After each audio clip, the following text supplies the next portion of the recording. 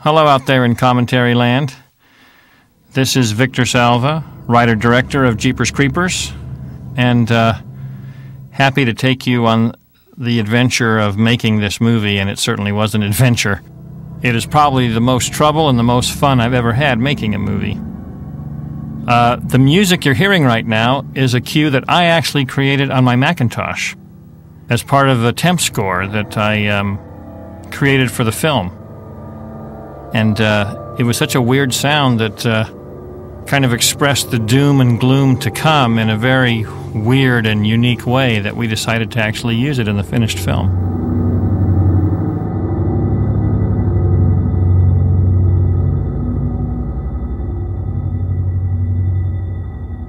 Jeepers Creepers was a song written in 1938 for another film, which name escapes me. It was written by the famous Harry Warren and Johnny Mercer, and has been recorded over 250 times since then by various artists.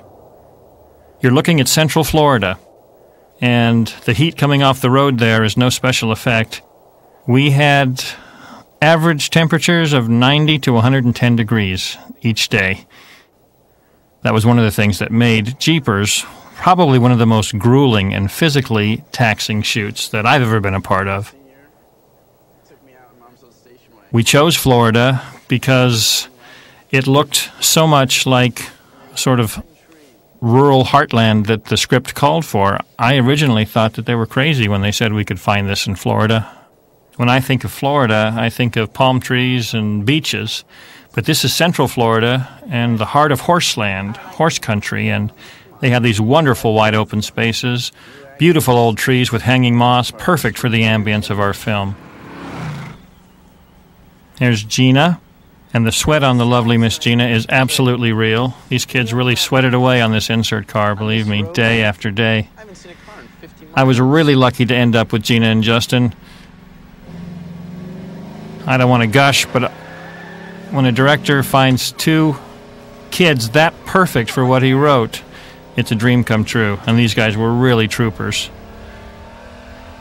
It's kind of a funny story about this dairy misreading the license plate on the Winnebago here. The script said that he actually thought it said 6A forever, but my assistant on the film, Brian Hirschberger, when he first saw that license plate, he thought it said gay forever. Then he thought it said gay fever, both which were funnier than what was in the script, so we just threw them in and ran with it. The couple riding this Winnebago was supposed to be much more elderly. I wanted the gentleman to be bald-headed, but since he had to be a stuntman to drive this Winnebago in the film, we had to settle for something a little less to the point of the script. You know that is you in 40 years. This is the only time in the film when we're really allowed to build Trish and Derry's character. Gee, like, maybe I like the country? And it's funny because at preview screenings, we were pressured over and over again to cut this stuff shorter and shorter and get to the truck, get to the truck. But what people don't realize is that if you don't invest a few fleeting moments in the characters for a film, no matter what happens after that, it's going to be less significant.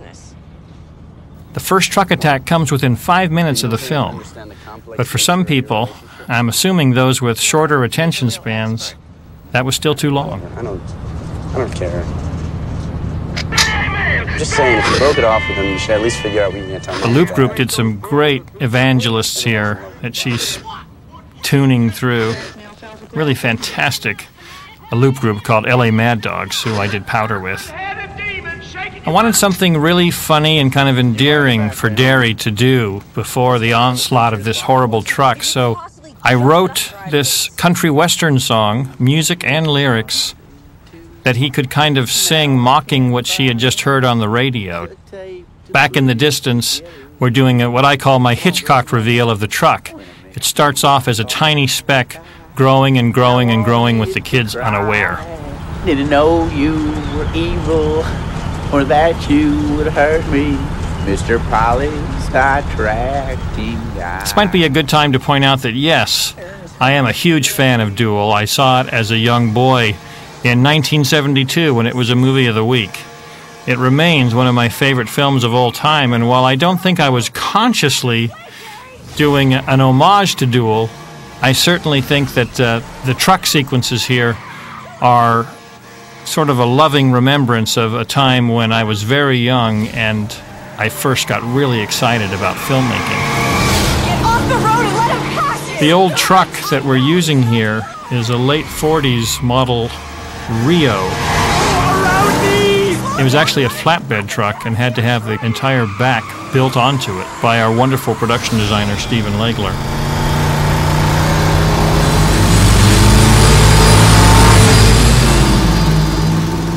I chose Stephen Legler as my production designer on this film for a number of reasons.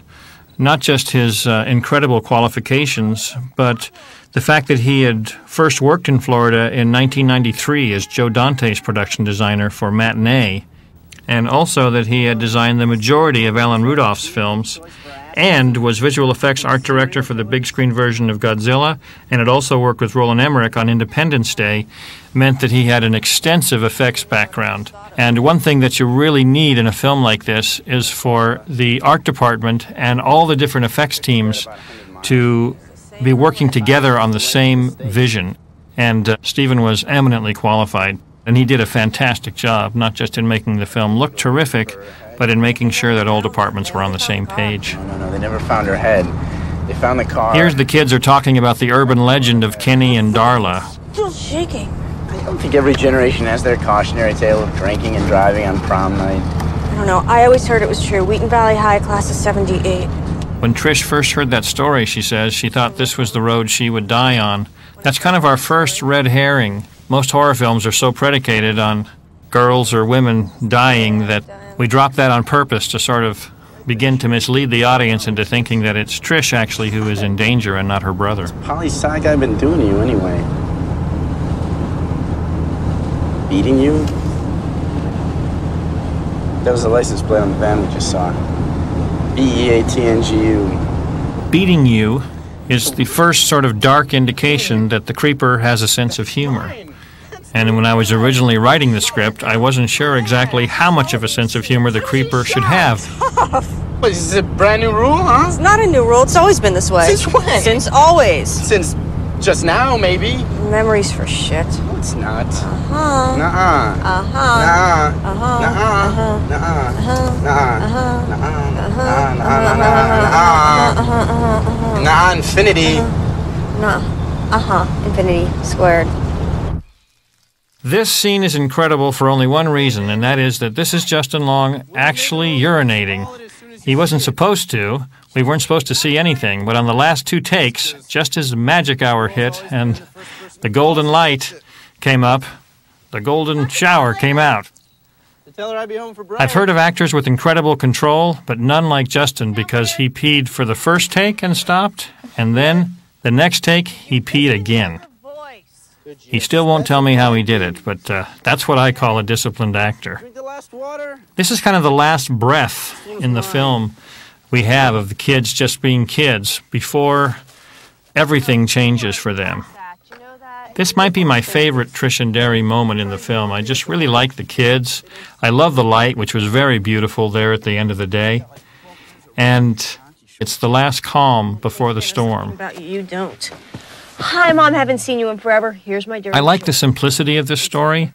I like how quietly it starts out, how simply it starts out, and how it just escalates from there, layer by layer by layer, darker and darker and darker, and the stakes keep getting higher and higher and higher.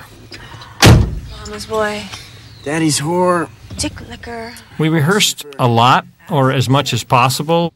I think we had about a week, but a week's rehearsal is kind of a misnomer. We did some improvs, we went through every scene in the script, but I think total rehearsal time couldn't have been more than a day or two. There's usually so many other things to do at that point in the schedule that the director is torn by every department as shooting nears and doesn't always get to spend a lot of time with the actors. We're coming up on the first scene with the church. This church was originally known as the St. James, an African-American church with conflicting and mysterious tales about murder and tragedy that resulted in its falling into disrepair. It's beating you. This is an actual antique church, and one of the reasons why we chose Central Florida for our location. What's he doing? I think we need to be very careful about how characters are revealed in films, and this is the Creepers reveal. We did at least 7 takes driving by just bodies going in the tube and him not noticing, and there just was some element missing.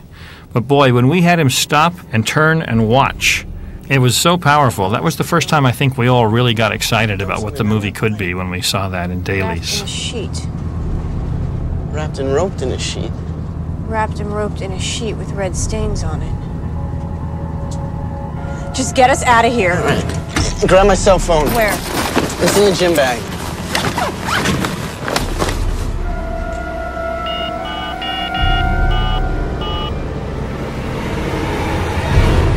If you watch closely here, you're going to see a fence in the background of this shot. Way in the back with a little truck. That's George Steinbrenner's fence for his horse ranch, which ran adjacent to the church, and which we continually were trying to crop out of the picture. God damn it, what did I say? My car! You should have taken my car! He's coming up right on our ass. I really like Bennett's score here. Bennett Salve and I, this is our 3rd film and our first opportunity to paint with a huge orchestral brush. And he took this chase and all these angles and just played the daylights out of them. And I did my best in the mix to keep the music up and the sound effects down. Because sadly what happens in most films, especially action films or action sequences, is the music gets buried and the sound effects take over. But music is so much more evocative than, we've heard a car screech and we've heard an engine rev 1,000,000 times. This is original music, written shot to shot to enhance the excitement of the scene. So I play the music up and the effects down, and I really love what Bennett did for this chase scene.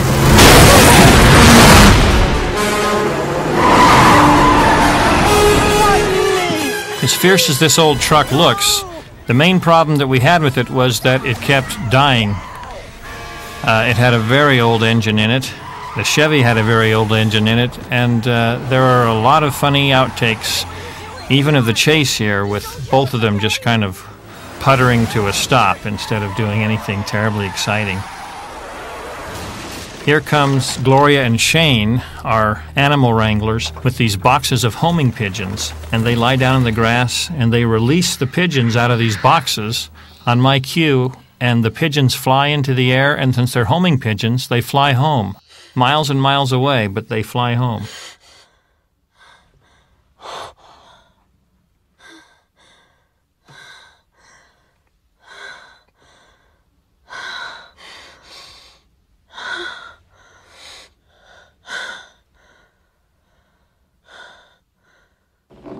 Justin is tying the hood with one of his pink jockey shorts that he talked about from dorm life in college. I like threading through the whole story, things that were talked about earlier. In fact, at the diner, he'll hold up another pair of them, and you'll see that those are dyed pink as well. I know a little. Car makes a strange noise. You just get a new taped error, you told me. I told you. I learned it from you. This is the moment when we really need the kids to go back to the church. And the most criticism that I've taken on this film is about this scene, because I think everyone in their heart of hearts doesn't think they would ever go back, even if they thought someone might be hurt or needing help. So as a writer, I wanted to find a really authentic and effective way of letting these kids go back to the church without the audience saying, oh, come on, this would never happen. They would never do this. And the only way I could was by asking myself, what question could they ask me that would get me to go back? And, you know, it was, what if it was you back there? Empathy suddenly ruling out all logic and self-preservation. A little adventure or something?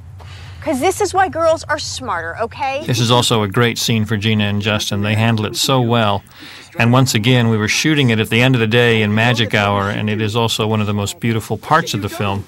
Strangely enough, I had to ask Don Fauntleroy, my DP, to take some of the color out of these scenes because they were so beautiful that they kind of went against the grain of the idea of the movie. There were shots of the creeper van, for instance, driving at dusk rim-lit by gold light that we just had to take the color out of because it shouldn't look beautiful. There should be a muted, strange, kind of eerie feeling about everything. Not getting out of this car. You don't have to. I'm not.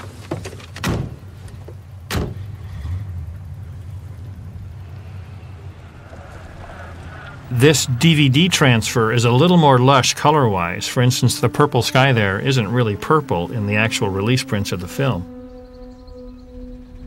And the scene that we're looking at right now with going back to the church is another scene where we really had to pull the colors kind of down so that it wouldn't seem too bright and cheery.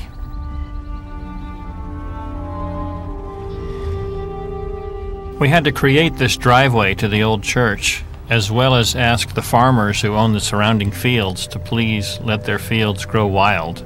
So by the time we got to this location, it looked very overgrown and unattended. This move was really a very happy accident. As we were rehearsing a more standard crane up to look down at the car, as we were taking the crane back down, we saw it climb down the steeple, and it became a super move that we said, okay, let's just put that in the movie. Crows are an incredibly complicated element to add to movies, as I guess any birds might be, but since these are my first, I found out a lot of things.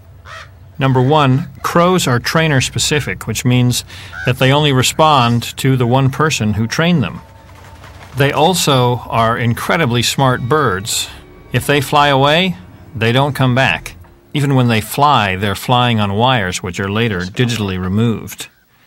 Another interesting note about these birds is that it is illegal to keep or train black crows in the USA. So the crows used in Jeepers are actually African pie crows with their white breasts dyed black. It's also against the law in the state of Florida to film crows or blackbirds even in their natural habitat.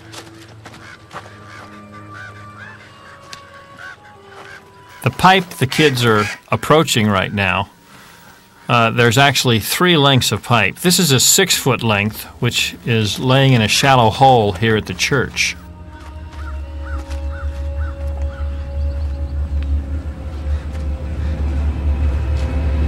Oh my God. Once we go inside the pipe and look back out, we're actually on a soundstage where we have a length of, I think, 20 or 30 feet. And behind them, another tribute to Don Fauntleroy, who was an incredible DP. That's a big white backdrop that's backlit with leaves hanging in front of it. There's nothing real about that sky or that background, and every time I see these shots cut together with the exterior of the church, I'm always amazed. Hey! Anybody down there? When I first wrote this scene, I really enjoyed the delicious possibilities of this long, kind of weird pipe and the scare value that I could get out of it, since it's really a tunnel into some subterranean world that, as of yet, we don't see. There's someone down there. I just heard him. Hello! You're hearing things, Derry. Derry, don't even think about it! This is the only self-referential line in the film. Okay, you know the part in scary movies where somebody does something really stupid and everybody hates them for it? This is it. And I only use it because I wanted the audience to understand that my kids, my Trish and Derry, have seen all the Scream and Freddy movies. They do live in the horror universe. They just don't for a moment think they could be a part of it. Your feet?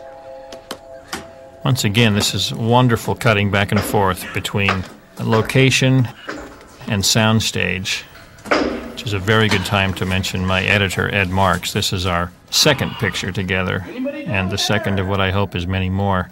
Ed really lets me find my movie. We come back with all these bits and pieces, and he lets me put them together, put sound and music to them to kind of create what I'm looking for, which I'm not always sure what that is until it all comes together. I just saw it again. Okay, somebody is definitely moving now.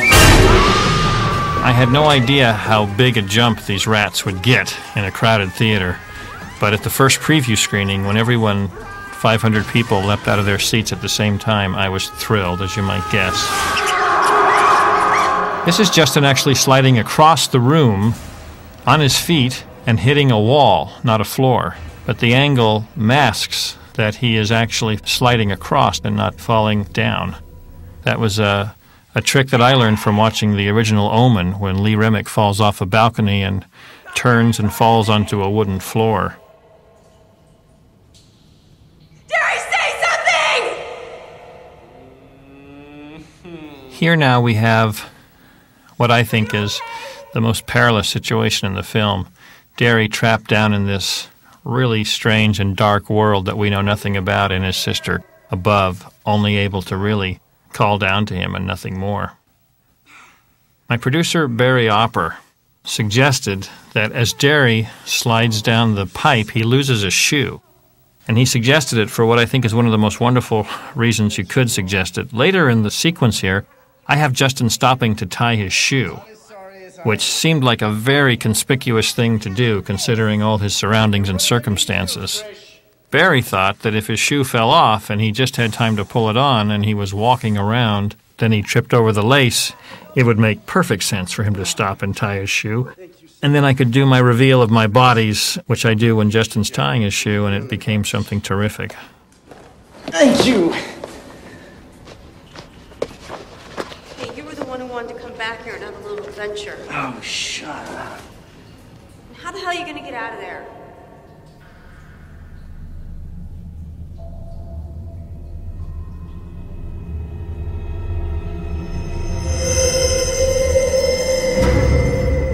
We read many young men in Central Florida for the role of the dying boy. But due to budgetary constrictions and some confusion, we didn't know if he was going to be allowed to speak or not. Someone who speaks in a film is $600 to $700 a day, and someone who doesn't could be as cheap as $60 to $70 a day.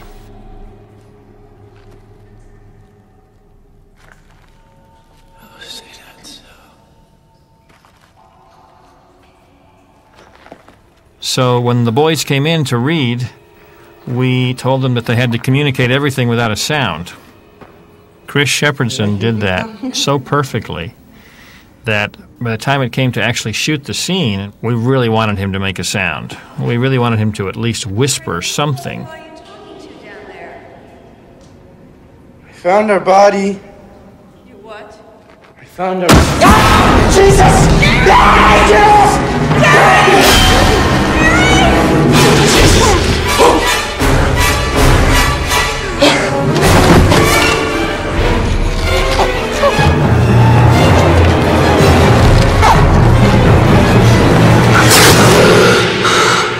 Our dying boy, Chris Shepherdson, sort of claws at his sheet.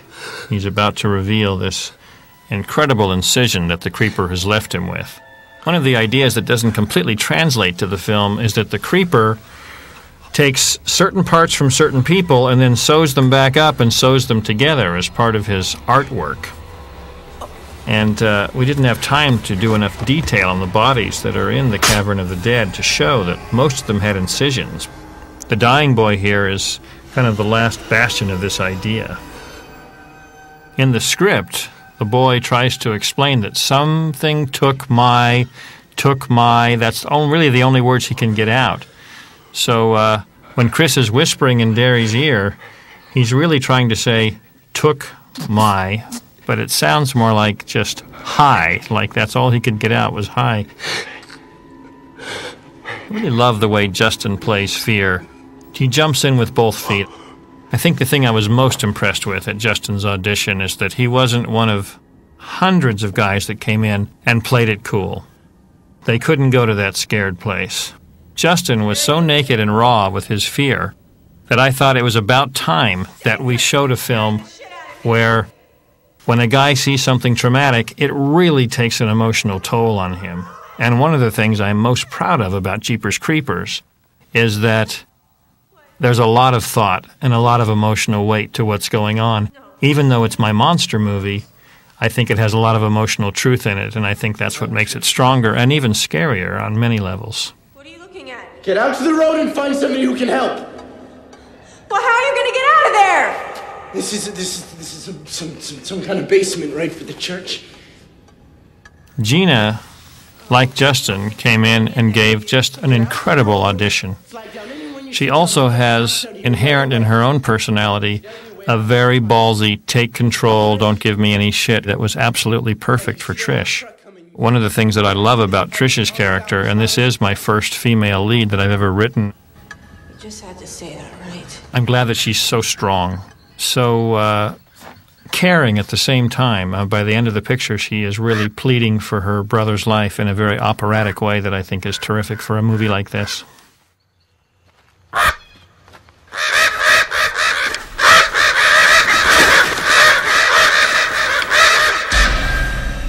The House of Pain set was the biggest set constructed for the film.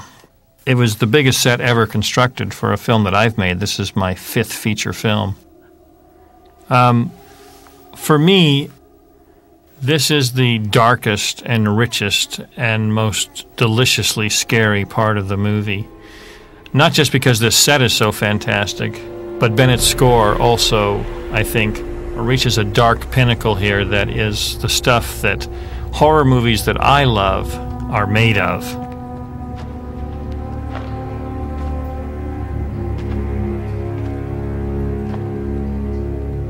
This is the section of the film where the most powerful and darkest reveals are made, I think, as this world kind of opens up to Derry. There's a wonderful likeness of the creature carved into the wood of this table that is actually a self-portrait the creature has done of himself.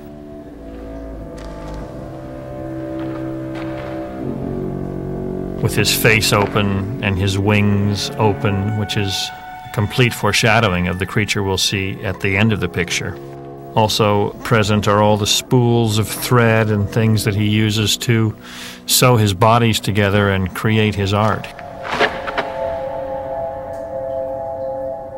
A great reason to stop, tie the shoe, and do this kind of cool reveal of the bodies on the wall that his flashlight, which is now tucked under his arm, is lighting. Kind of lets us see them before he does, which I think creates its own kind of tension in a scene like this. There are always financial limitations on every film and in every budget. In this case, the art department suffered very dramatically. It was constantly having money taken out of its budget, and the bodies on the wall became a real concern. This entire cave is supposed to be covered with bodies that are all sewn together like this sort of quilt, and we ended up being able to afford very few bodies.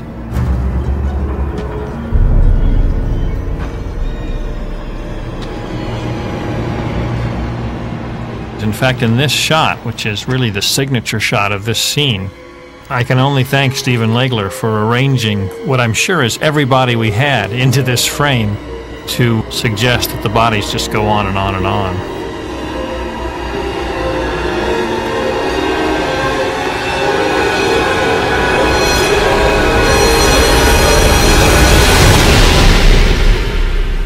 A little-known fact about Jeepers Creepers is that a week before we were going to shoot, I had to find a way to save an incredible amount of money. And I removed 20 pages from the finale of my screenplay and knocked a week off the shooting schedule from 40 to 35 days. And I was really afraid that perhaps I had hurt the structure of my story. But Francis assured me that by downscaling the finale to something that had to be much more intimate and personal, that it would ultimately be stronger, and I have to agree with him. I have a cameo here, which I do in every film. This is my most strange. If you watch the body on the wall here in front of Justin, you'll see there's my head there on that body. I have several cameos in this film, and I'll point all of them out as we go. I do a few because you never know which ones are going to get cut out.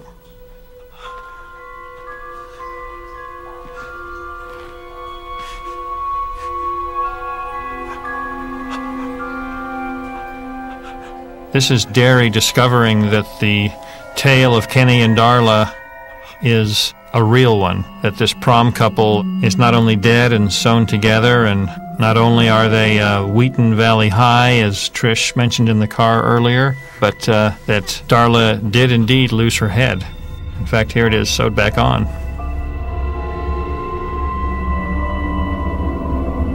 This is every horror filmmaker's dream, to set something up like this, where you give the audience information that the subject doesn't have. In this case, this truck slowly sneaking up on Trish. Her looking everywhere but where she should. We purposely had Gina look and stare and look and stare because we knew the longer she waited, the more crazy it would make people. Again, Bennett jumps in with a very snappy and scary, kind of frenetic score. The actual Chevy Impala that she's driving had to have phony gear shifts put on the floor because the stick shift on this particular model was on the steering wheel. That is an actual front of one of the creeper trucks with just flatbed and hay on the back to look like a completely different truck, like a farmer's truck.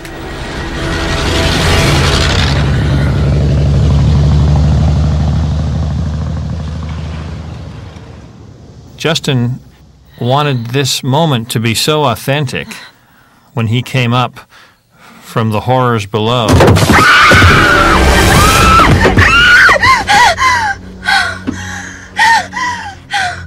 It took him quite a bit of concentration and time to kind of sink into this place that we see in his eyes here.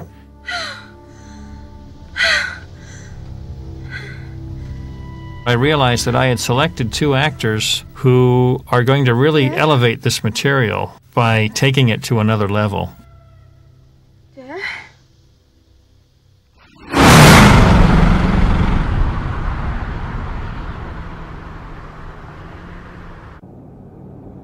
Justin's dark mood here, where he seems almost comatose with trauma, I thought was just a terrific indication that not only had I made the right choice in casting, but that while we make Jeepers Creepers, we should think of it not just as a horror film, but truly a kind of dark work of art, as Francis had always sort of envisioned it would be. Oh, we have to stop. Did you hear me? Terry. This is one of the first scenes between brother and sister that was really cut down to what we see here. Just like they said. This is also the introduction of Bennett's brother and sister theme, which is a very lonely and forlorn piece. Just sewed it back on. Kind of winds its way through the movie and ends up in the extremely operatic finale.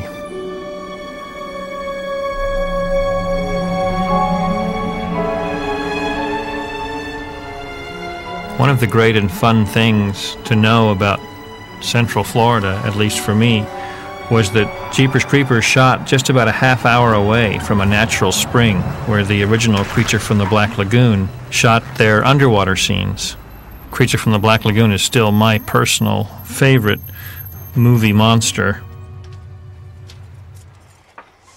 Here we are at Opper's Diner, which was just a cement block before Stephen Legler and Kevin Eglin came in and put gasoline pumps and signs and basically turned this empty cement block into this old greasy spoon diner.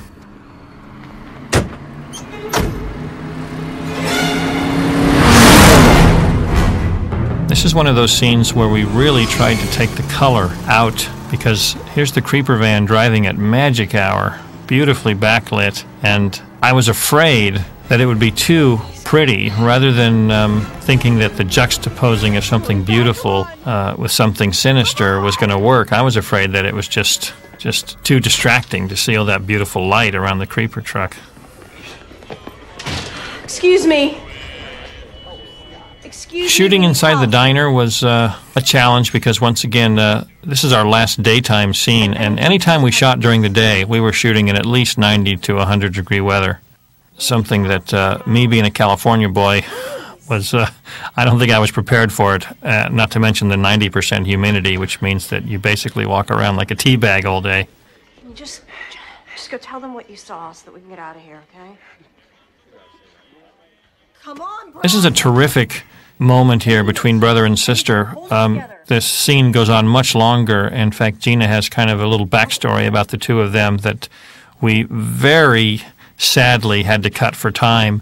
Gina performed it so well, and Justin, who is a great listener, and, you know, great acting is great listening, they both played off each other so well that we just really ached to take that out. But the diner sequence as a whole felt like it was too long a stop-off, and we did some very serious trimming.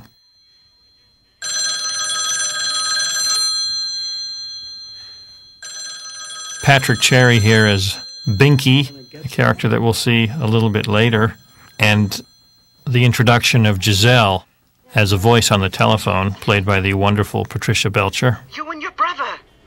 Me and my brother. You and Derry. I saw you at lunch. This phone conversation was completely rewritten due to some story structure problems that we had.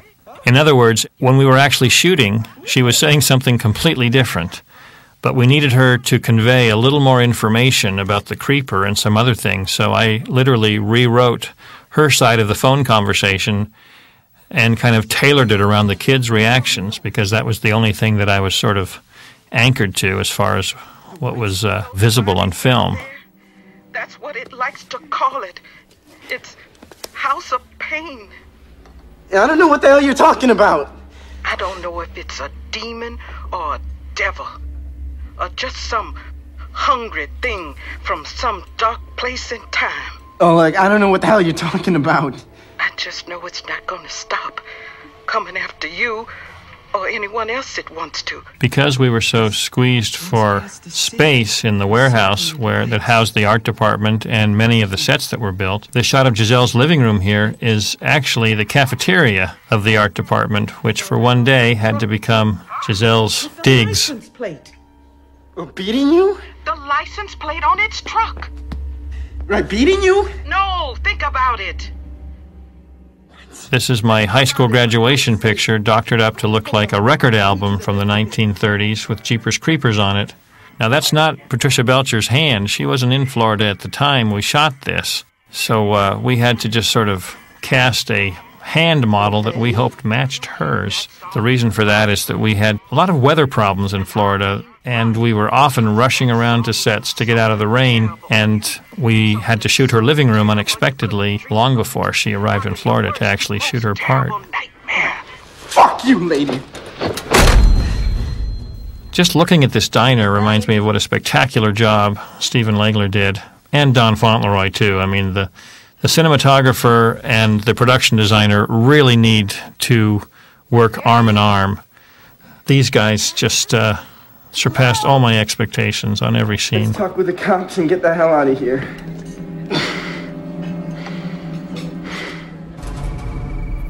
Here we are into night, which is good news for all cast and crew members of Jeepers Creepers, because that means that temperatures are going to drop now. Why, it could be as chilly as 70 degrees as we shoot the rest of the shooting schedule in nights. In fact, at 3 a.m., 4 a.m., the temperatures actually got absolutely wonderful, where you could walk around and feel cool. We shot 2 months in Florida. A month and a half of that was nights, which means that when you're shooting nights, your day starts at like 5 in the afternoon and ends when the sun comes up. So you have to adopt a kind of vampire-like existence to make a movie like this, and I keep writing them to happen at night after swearing I will never do that again. I blame part of that on the fact that my projects come so far apart that I've usually forgotten everything I hated about the previous experience, and then jump right into a new one and do the same things that I swore I'd never do again. Who were they again? Darla Cleaway and Kenny Brand. Found their car all smashed. That's John Bishara and Avis Marie Barnes as troopers Gideon and Weston. And John, we keep emphasizing his head for obvious reasons. You said they still had skin on him and he had a ring on his finger. What are you saying? I told you, I grabbed one of them like this. And it was hard, like petrified wood, like he preserved them or something. He's got them all stitched together like some kind of quilt. I'm just trying to get all the facts And here. I told you the facts. Justin's monologue here was, we had a great time shooting this, actually. He had a few takes where we just really let him go, and he just really ripped into Trooper Gideon here. It turned out to be not emotionally appropriate for the tone of the rest of the scene, but I remember it was really wonderful to watch him go. He's an actor with tremendous depth and range. Stuck up on the walls like some psycho version of the Sistine Chapel. The idea of the psycho version of the Sistine Chapel came from Brian Penicus, who suggested that maybe the bodies are hung up on the walls like something like the Sistine Chapel. And when I hear a delicious idea like that, I just jump on it, and very soon it's part of the vernacular of the script. Hey, that's your car out the pumps, isn't it?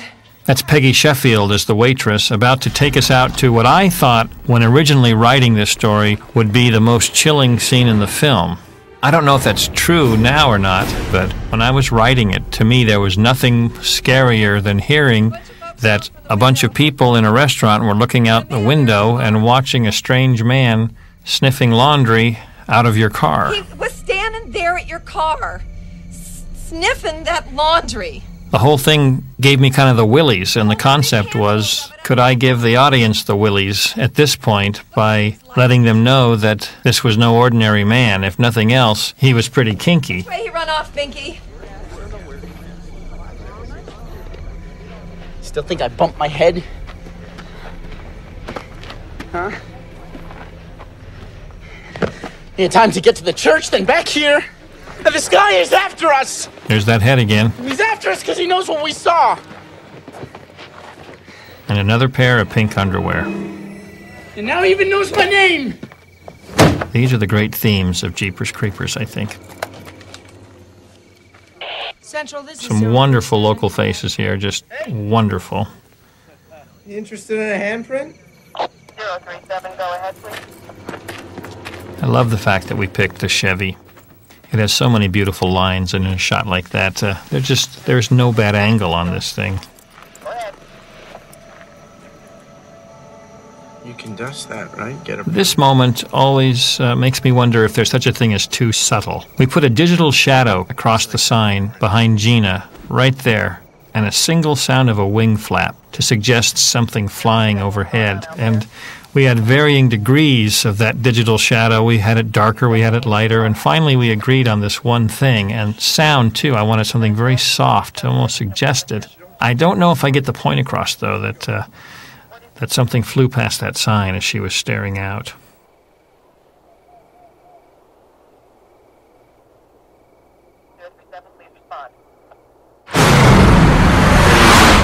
We had debates of how loud the sound should be coming in off that really quiet shot, because that is kind of a cheap way of getting another jump out of your audience. At the final mix, we had it up so much louder than it is now that it seems tame by comparison. You know, it's funny, as a director, you promise yourself you'll never do cheap shots like that when someone does them to you when you're watching their film. But as soon as you have the opportunity to, it's a different story. You have to be superhuman, otherwise the smell would have killed him. We called this our Sugarland Express shot because we rolled back and forth between these two cars. It was quite an ordeal to do something that I thought was fairly simple, but I thought it was so much better to be able to roll back and forth between them instead of cutting from car to car that I'm really glad we did it. I think our effort definitely paid off. I'm up to my ass in fire and rescue, but I can tell you right now, no one's going inside this thing for a long, long time. Is it the incest capital of the world? Don't be such a snot.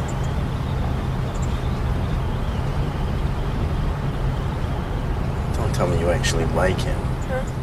Who? There's a radio sequence coming up as Gina kind of flits through the stations here that was created by a very good actor friend of mine, Tom Tarantini. The amazing thing about it is he not only created the music, but he also performed many of the vocals here. I want to bring him in my anthro class for showing. In sports, the national... This was the first time that Tom actually came to location and stayed the duration of the show. I used Tom as my sounding board for just about everything. He's my bastion of good taste, and also it lets me know when something is working and something is not. I think a lot of directors surround themselves with people who just say yes to everything, and sometimes we need to hear no, and Tom's not afraid to do that.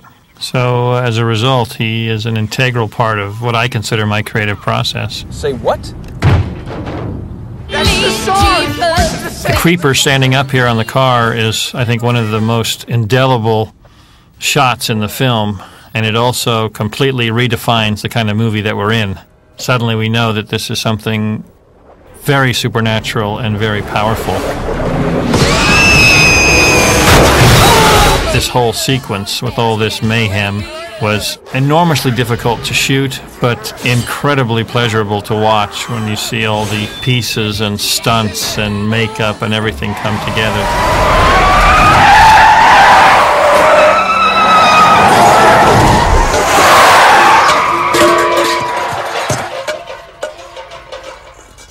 I like the way this little tiny hubcap spins to a stop.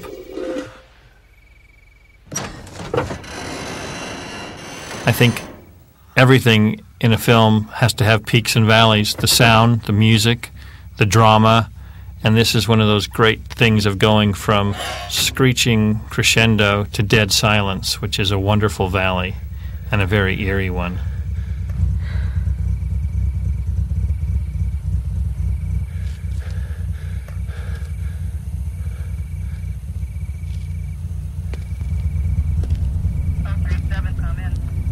Hey!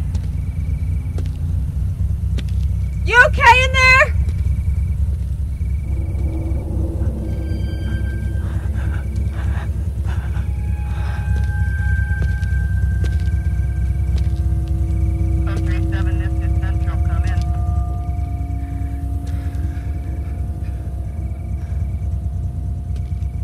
One thing I loved about working with Gina is that she has a wonderful range, and you can really ask her for just about anything, and she'll give it to you.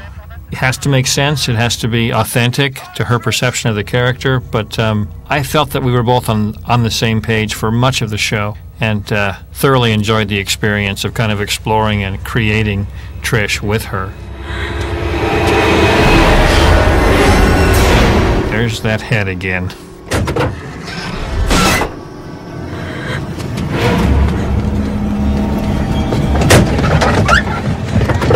Does start the engine here. You can just barely hear it, and I'm sorry that people don't realize that the engine is running, even though it's so silent.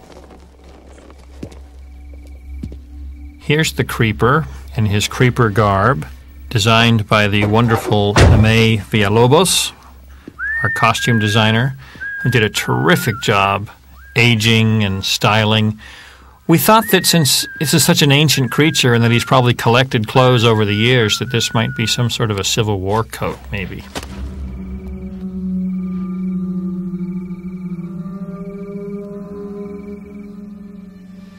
Because this scene has the potential of being really gross and shocking, the billboard, it's meant to just take the edge off it a little tiny bit and to remind us that we are watching a campfire story.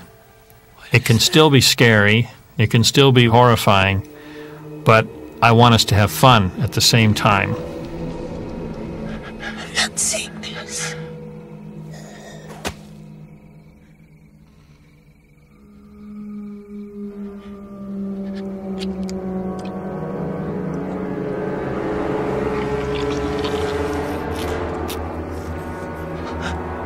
What is he doing? We had a terrible time with this artificial tongue because it kept snapping out and hitting the creeper in the face, which is exactly the opposite of the effect we wanted. They put oil on a tire when they really want it to smoke like that as it spins, and we burned a lot of oil on this film.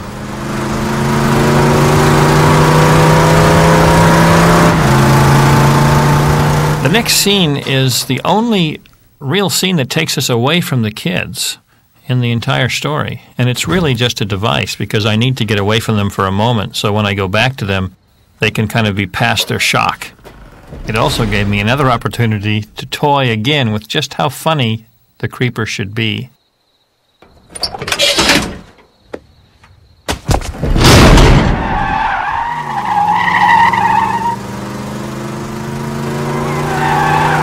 on! You're gonna kill us! I mean it! Slow down! Slow down! And here we are at the second act finale, the Cat Lady house, with the wonderful Eileen Brennan.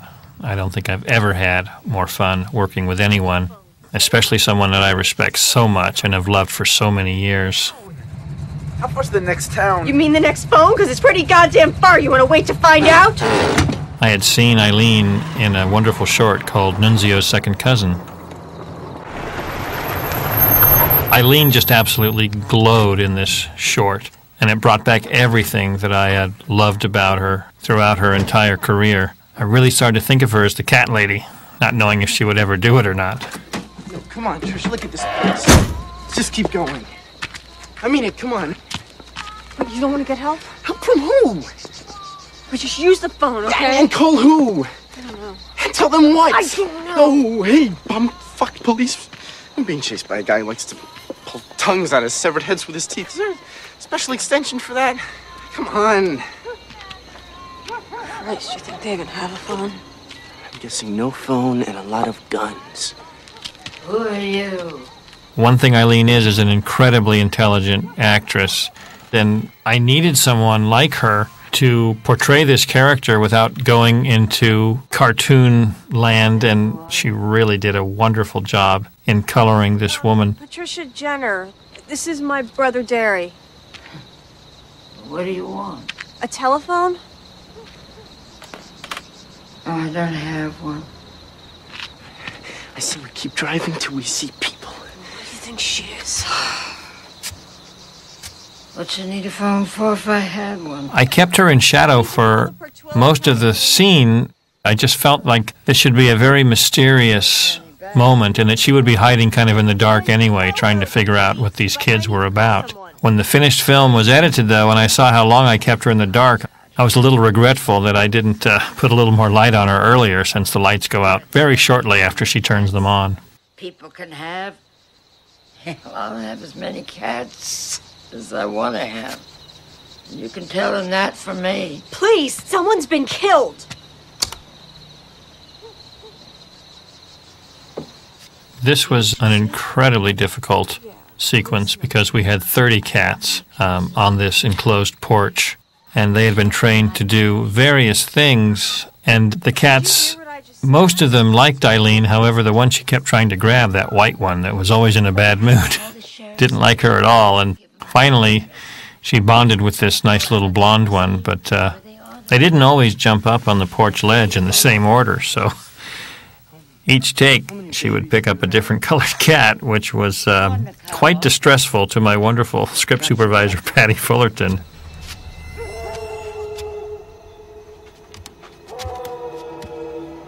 Tell me this happens all the time.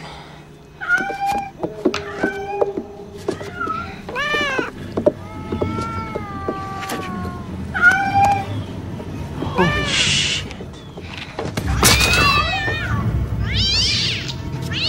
These cats were trained to climb up on the screen, which was later deleted from the scene.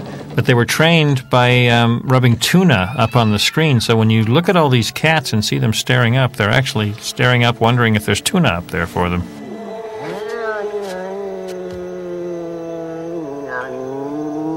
You kids got anyone else with you?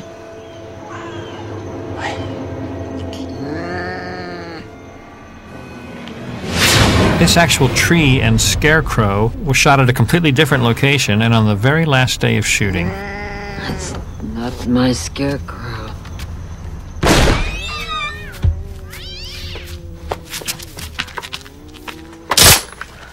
My physical effects guy, Michael Arbogast, asked me exactly how big I wanted this scarecrow to explode, because the idea is that the creeper moves so fast that she really only blows apart the scarecrow behind him. And we both agreed that this explosion was a little too big for a shotgun blast, but not only did we not have time to redo it, we felt that we should just take some poetic license here and let it go.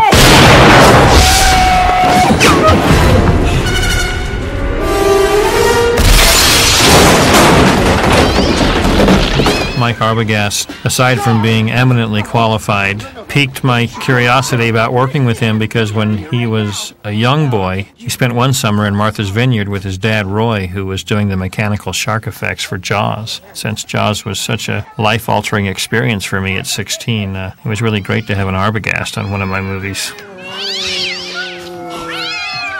Blow your fucking head off!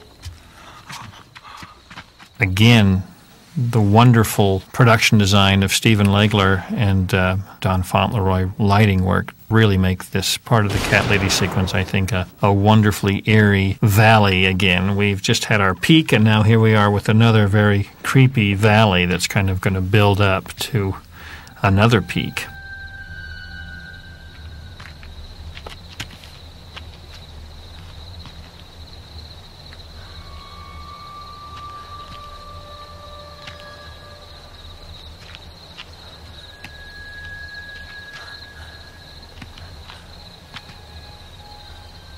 We really wanted Eileen to do this stunt where the creature has her by the neck and walks her across the porch. Mike Arbogast and my stunt coordinator, Jim Churchman, created this device that really allowed Eileen to sit on this little seat and roll across as if she were being held off her feet by the creeper.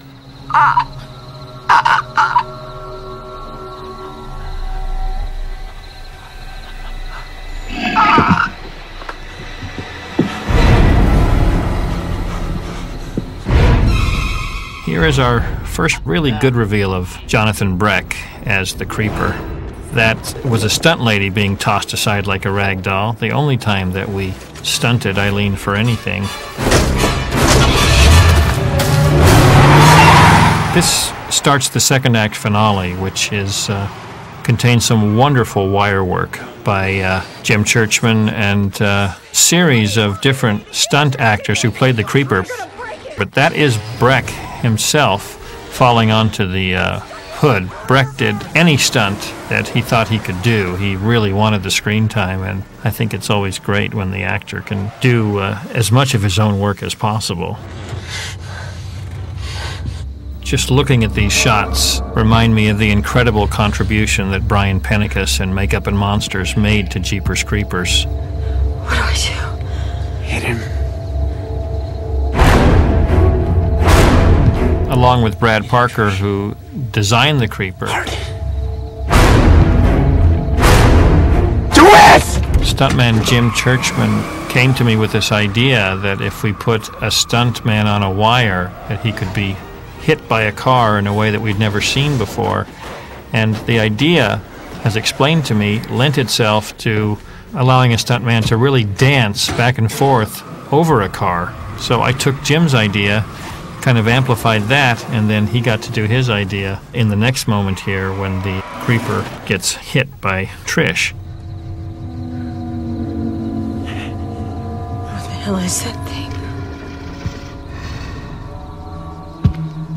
People who've seen this film always ask me, why don't these kids just drive away from the creeper? And I always answer them that by this point they feel that there is no escape. It's not fight or flee, it's fight, and they are really trying to pulverize him. That's right. Walk that ugly face right over here. Come on.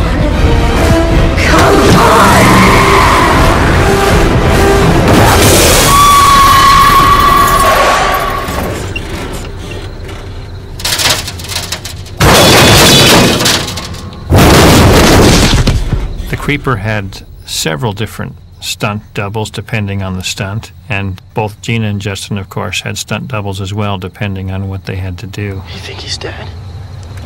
They never are.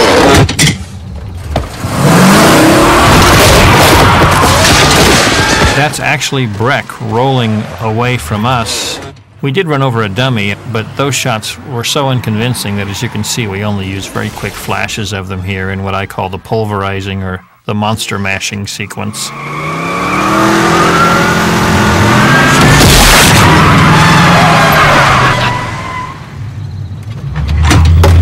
Enough!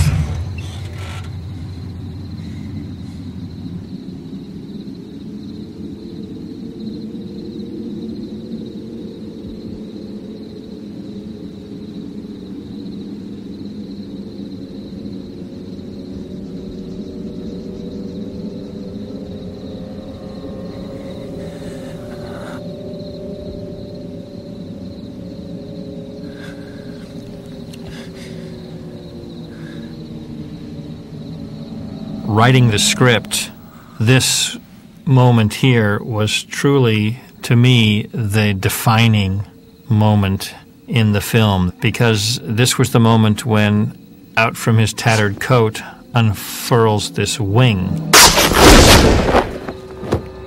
that suggests not only is he not human, but he may not even be humanoid.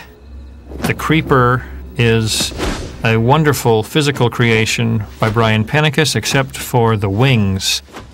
The wings are digitally rendered by the terrific fellas at E=mc², and we worked very hard on getting the right texture and style and movement to them.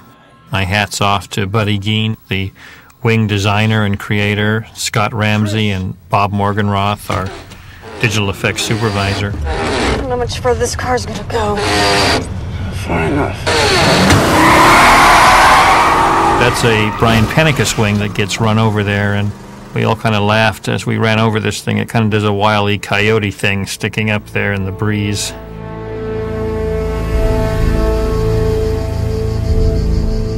And we dissolve to Act 3 of Jeepers Creepers. And again, we are taken for a moment away from brother and sister to a new environment. Looks like a safe one. Lots of cops, lots of guns, lots of control. I keep bringing the kids to a place where they think they'll be safe, and then we find out that there is no way to be safe from this thing. This is Tom Tarantini, the actor that I told you about earlier. He's playing a character named Roach. Roach, what are we boosting tonight? Well, why don't you come over here and find out, Big Daddy? We had no end of fun dreaming up his name and his attitude and everything about this character. Taste for shit. Dad, stop shouting, please. Mom! I understand that, Mother. I'm just trying to tell you where we are. Standing right here. I told you we're both okay. We asked everyone to send in pictures of people of all ages who we could put up on this wall. BOLO, by the way, is be on the lookout. Something I didn't know that often gets put on pictures of missing persons. Let us get home, okay? We don't want to be out here any more than you do. Me too. This is another scene between Trish and Derry that was cut way down. They have another kind of bonding moment and another little word war here that you can just barely hear over Patricia Belcher's entrance as Giselle. Trisha? We did casting searches in both Florida and Los Angeles looking for the right woman for Giselle, and Patricia Belcher came in and just hit the nail on the head. Derry Jenner. Giselle Gay Hartman, how do you do? Jess, come on. That's Brandon Smith playing Sergeant Davis Tubbs, who I first worked with on Powder, and just really wanted to work with him again. He helped us out on a missing persons case. You think I could just talk to these kids by myself? They both come in, and they kind of get thrown into the mix, and it's to their credit that they give such solid performances. And I'm really happy to have added Patricia and Brandon to what I consider my kind of ensemble. But I've come a very long way to see it. You know, I'm not really sure we should be talking to anybody right now. Let's go. You found all those bodies down in that cellar. I saw them too. Dreamed it. I dream a lot of things. We now get a little information about the creature. We are going to get as much backstory about him as happens in the film here. I was under great pressure to provide a complete backstory about the creature and not to leave him so enigmatic and mysterious. Advice from people who make horror films for a living, and some quite famous ones. I really went against their advice and the advice of the studios and the advice of my agents and managers and said, no, the Creeper should be a silent, enigmatic character that we know very little about. In fact, the less we know about him, the more frightening he'll be. I did bend to pressure for a brief moment and wrote several lines for the Creeper, but Francis had the wisdom when he read them to say, take these out. What are these even doing here? And I really regretted at that moment that I hadn't gone with my initial gut instincts. I don't like knowing this and not knowing why I do. You said it eats? Only certain things from certain people. Just get away from her, Derry. It eats lungs so we can breathe. And eyes so we can see. Of course, she knows well and good by this point that that's exactly what the creeper is hungry for. He's hungry for the eyes in Derry. Becomes a part of it.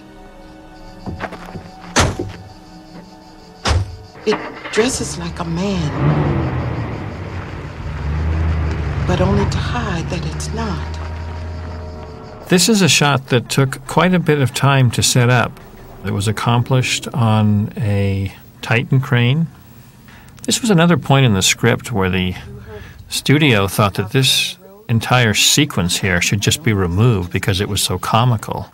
But I thought that's what was so great about it, that the creeper has such compulsive behavior that nothing can stop him from going after this thing that he wants. And I felt that him stumbling toward the police station with a crushed hand and a crushed foot was funny in a very dark kind of way.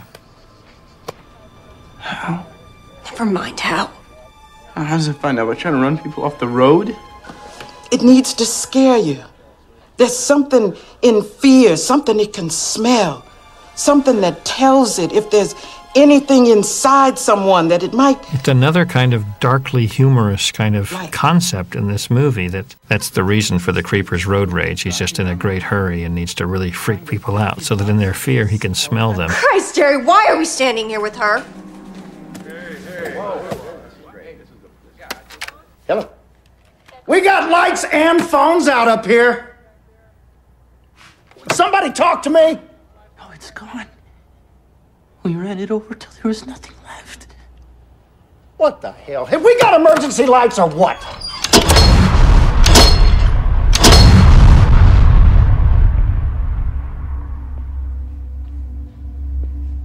All right, people, we're going to a lockdown situation. That means everybody sit tight, don't move. It's very difficult to do upright shots like this, which I love, because most of our locations are practical, and the lighting setups have to go above the actors, usually. I think it's eaten too. One thing Don and I were always fighting was how to shoot interesting angles without getting the lights in the shot. In a situation like this cell block, with Tommy there like in the bunk, this entire block of cells was built in the warehouse as a set, so we can control the light so much more, and we can actually shoot up or down. The set's built to conceal lights. That is special. I love you too. Heads up, heads up. Move it down there. Thank you. Thank you for joining us. Show me some skin, that's it. Heads up, gentlemen. Show me.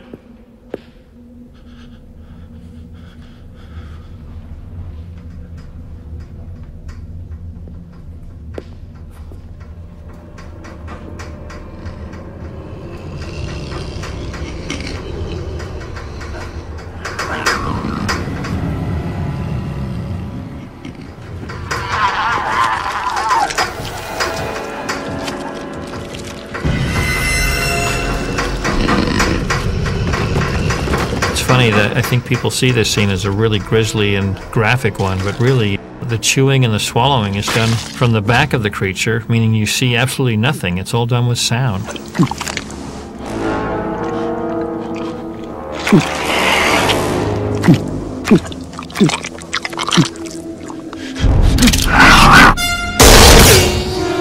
Steve Rollerson here is the guard, and he's gone. This police station was actually an old abandoned grammar school that we went in and sort of renovated and dressed as the Poho County Sheriff's Station.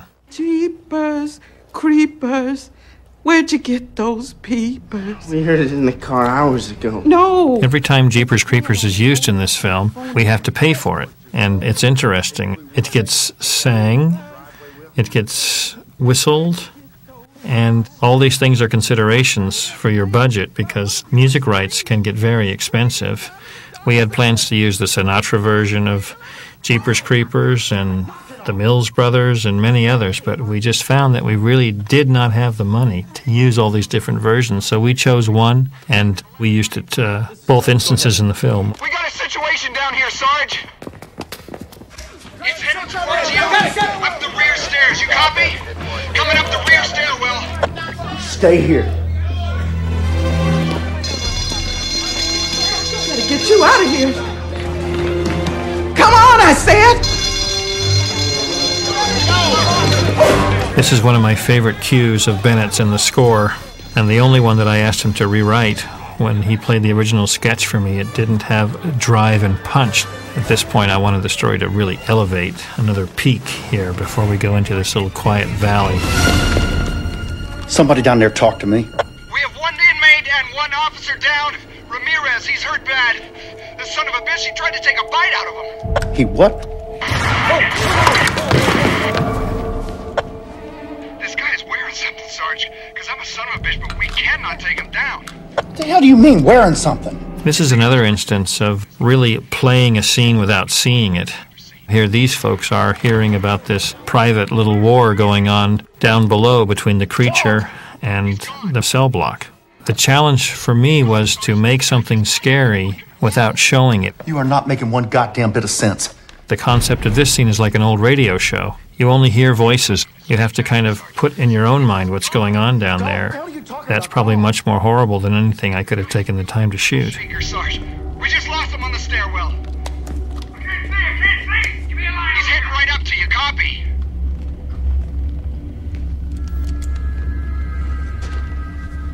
The bald-headed police officer back there is Jonathan Breck, who plays the Creeper.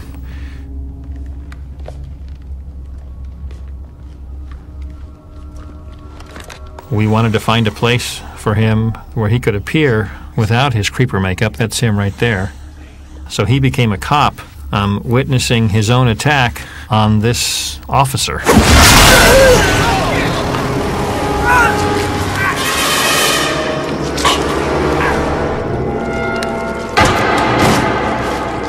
This effect of the hole in the officer was achieved digitally, once again by E=mc². The flare coming through the hole, which was my way of doing something really graphic but without a lot of blood, was wonderfully handled by the digital guys again.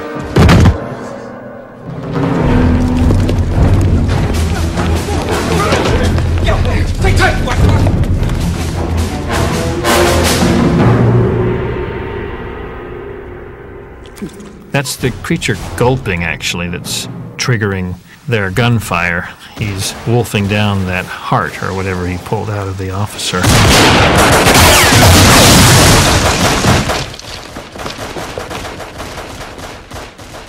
This hallway of the police station is shot in a completely different school, another abandoned school. The doors that Gina is banging on right there lead to a thrift shop, actually. Power's out. You didn't know that? I don't dream everything. This isn't everything. This is our way out. It's not like watching a movie, honey. There are parts missing sometimes.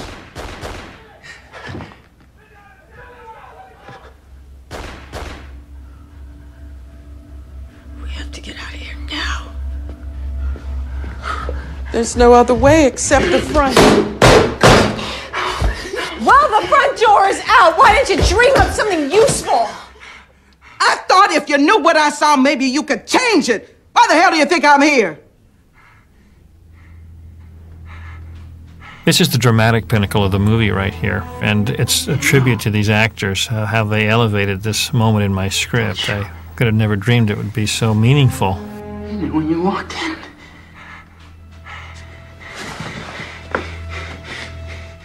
You know who it wants. You know what it wants. I've dreamed this. You know what's gonna happen.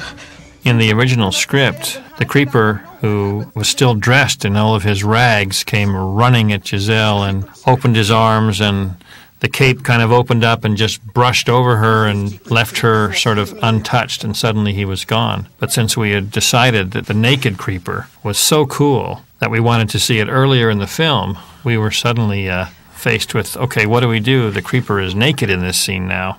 I forget whose suggestion it was.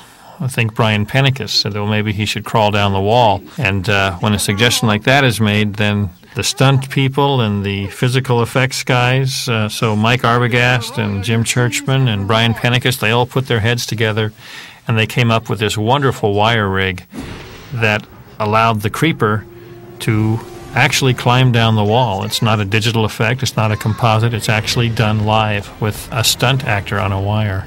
And we can wonderfully tie in Patricia with the actual creeper who crawls right over her head so that we can tilt up like this and see that he's gone.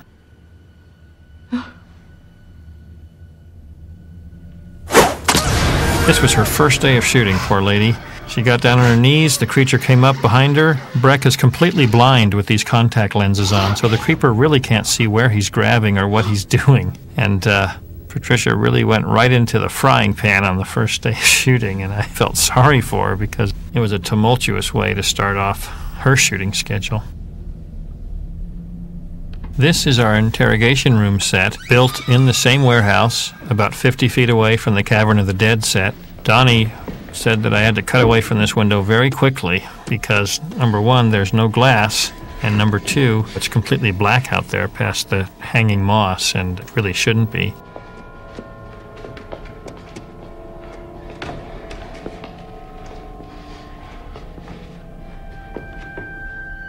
This two-way mirror sequence is, I think, a nod to one of my favorite moments in The Creature from the Black Lagoon, where Julia Adams goes swimming in the lagoon and the creature kind of mirrors her without her knowing it.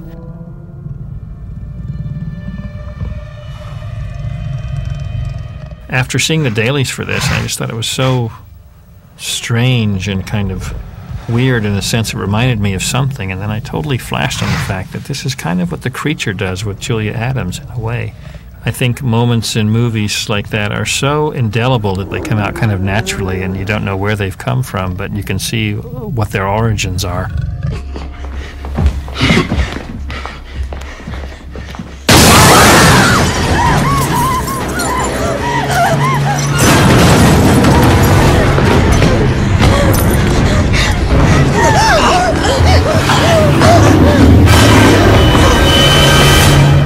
The Creeper's doing the sniff test now. Once again, this is a much smaller finale than we had planned. On some level, though, it did force us to create an emotional finale as opposed to a pyrotechnic finale.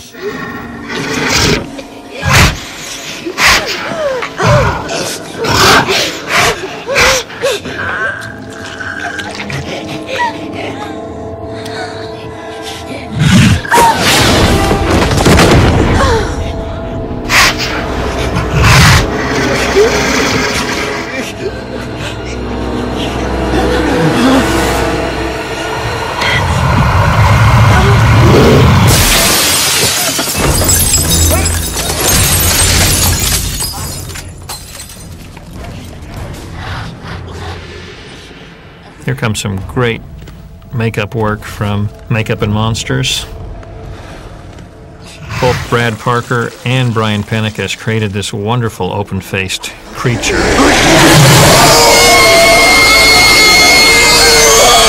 It's quite an elegant and wonderfully ornate sort of creation. There's something crustaceous about the parts of the face that now are revealed.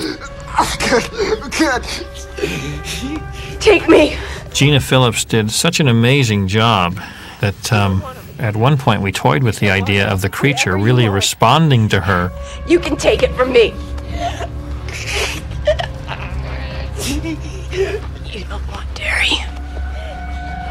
No, you don't. Both the kids were so incredible in this. It kind of raised my little monster movie into a kind of operatic tragedy, which I absolutely loved.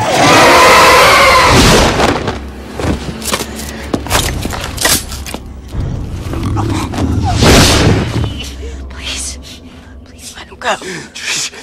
Just think for a second.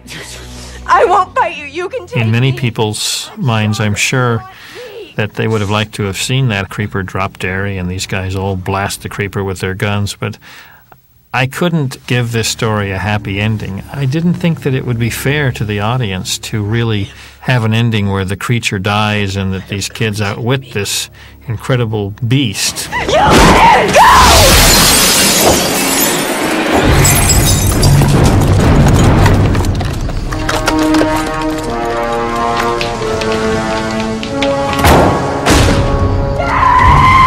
I like the operatic tragedy of this, and Bennett's music supports it, and the wonderful visuals support it, and yes, it's shocking and sad, but I make all my films as popular entertainment. But I don't think popular entertainment precludes the idea of doing tragedies, which are extremely powerful and always have been.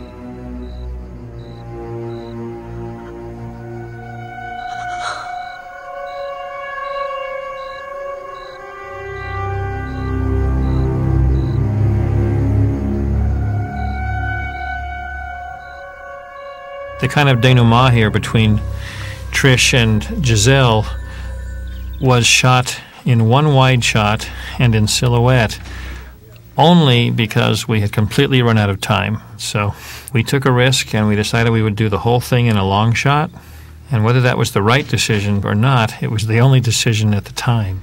Your folks just pulled up outside.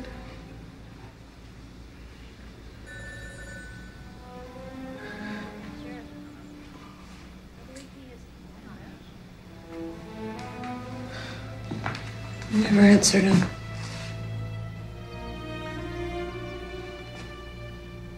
Are your dreams ever wrong? Derry screaming in the dark while that song is playing. What did that mean? What did you really say? I'm just a crazy old woman. You ask anyone around here, they'll tell you. That's all I am. Just a crazy old woman. Bennett is reprising his brother-sister theme here, and as Trish steps out of the station and looks up and sees the crow, I really like that Bennett found a way to open that theme up and create really a moment of musical beauty in the film.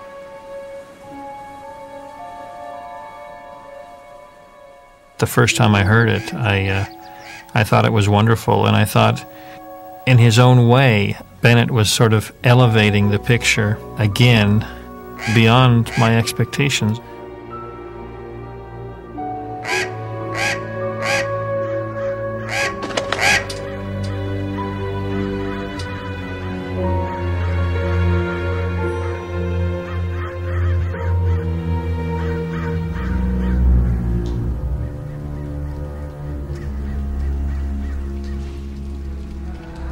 I don't feel like I've rewritten the face of horror cinema. I'm very proud of Jeepers Creepers and all the people that contributed to it.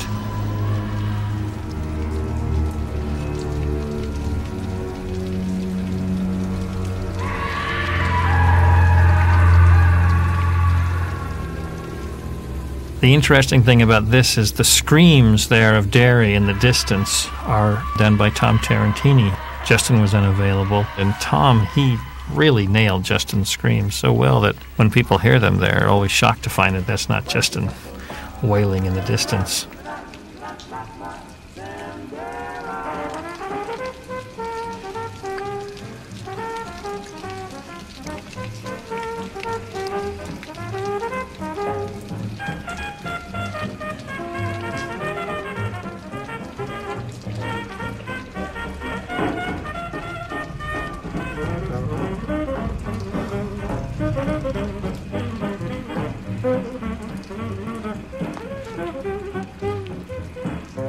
We, of course, were under pressure after preview audiences did not like the ending of Jeepers Creepers. There were even plans, and I'd even written a different ending, and not one that really compromised the tone of the film, but one that was a little less shocking than seeing Derry with his eyes removed. But that really is the final card played, that the Jeepers Creepers song is much darker and ironic than we might have ever thought. That is Justin as the creeper looking out at us through Justin as Derry.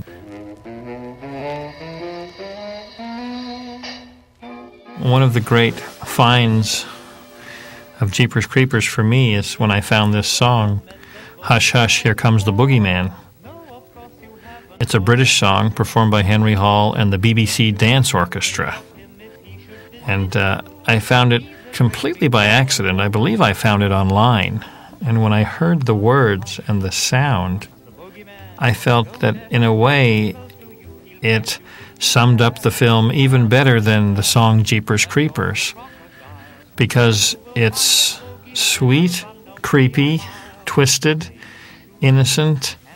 It's kind of all the places that we've been to in the movie, and summed up with sort of a very strange and kind of morbid twist. I do like the fact that it sort of lightens again the deepest and darkest moment of the film. As the end credits roll, I would just like to thank a whole bunch of people, some of whose names you'll see up here, some you won't. Bobby Driscoll, who is my DP Don Fauntleroy's chief lighting technician, all the terrific work that he did with Donnie on the film. My sound mixer, Joe Foglia, and his incredible team. Our still photographer, Gene Page, who got some amazing shots. The costumers, Victor Valentine and Barnaby Smith. From Makeup and Monsters, the entire team there, including Elvis Jones, who was the animatronic designer and sculptor. Barry Opper, who was Jeepers' first champion, really helped create the film and create the environment for which the movie could be made. And it's very strange to maybe think about this, but even a film as grim and dark as Jeepers Creepers, we had an enormously good time on. We very carefully, on my films, select people for not just their talent, but also their personality, because you really do become a family. And a family of 150 dysfunctional people coming together to, with a common purpose, to create this story. And the Jeepers family was really wonderful. I can't think of when I've had a better time and laughed harder, all the while killing and eating people and doing everything grisly that happens within the context of the film. In the Bennett Salve Music Camp, Greg Townley and Chad DeSensei. Out in Florida, Jude Hagen, our location manager, Sue Gummerson, and all the little Gummersons. Some of the folks at E=MC Squared that I didn't mention. Lucas Feld, who was an animator for The Wings, and Queen Goddess of Wire Removal, Noli. In the art department, once again, Kevin Egeland, Scott B. Valdez. In the effects department, Mike Arbogast, as I said, and his crew, Tom Kittle, my wonderful assistants, Jared Rivet and Brian Hirschberger. At craft service, Drew. Thanks for all those Salva specials right around 3 a.m., Drew. Gloria Winship and Shane Ayen of Animal Actor Sweet Sunshine. And all the really wonderful people in Central Florida who allowed us to make Florida our home for the brief time that we were there shooting our picture. You've probably heard this ad nauseum, but film is a collaborative art form. I am pleased and proud to have so many gifted and talented collaborators that contributed to Jeepers Creepers. It wouldn't be the picture it is without them. So a final thanks to the entire Jeepers family, and I'll see you at the movies.